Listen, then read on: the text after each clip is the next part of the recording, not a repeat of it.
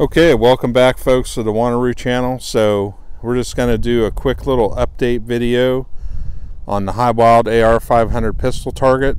So I've had a couple people ask me, hey, how did that target end up holding up? Now we're 6 months, almost exactly 6 months down the road from first setting it up.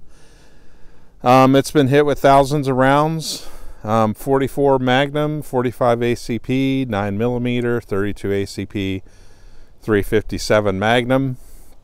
No issues. It's been a trooper. Just keep hammering it, keep shooting it.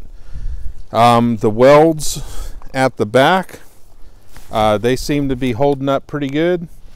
So nothing cracking there or anything like that. That all needs painted. So I'm about to hit this with a bunch of paint here.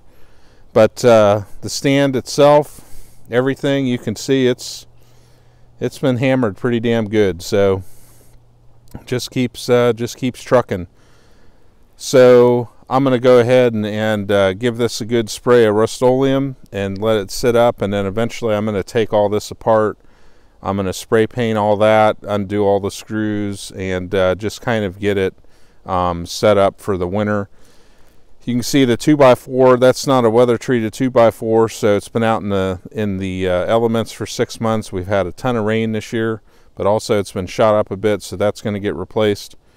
The only thing with it, it does give you the provision of putting a bolt right through there to help hold that wood in place. So probably next year I'll go ahead and do that. You can see it's kind of tilted a little bit forward, but it's not really a big deal. The stand itself, that's obviously been shot up with a lot of splatter. So we're going to go ahead and get that cleaned up, and then I'm going to hit that with several coats of enamel paint, some Rust-Oleum enamel, and you know, basically just kind of get it ready for winter.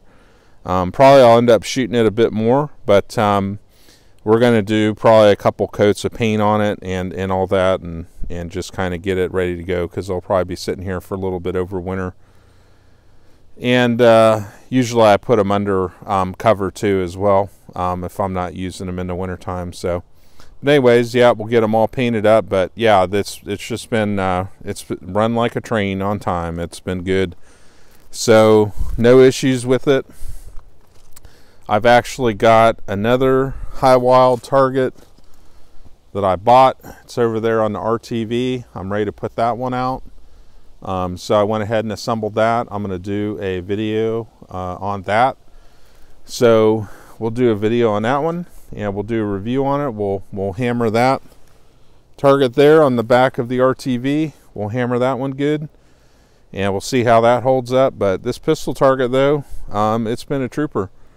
So no complaints, very happy with it. You know, and yeah, I'd buy another, no doubt about it. So anyways, just wanted to give you all an update, so you can, you know, kind of see the way things actually panned out, because people are still watching that video, and you know, I've had a couple people ask me about it. So here's the way it looks. So going good, no complaints.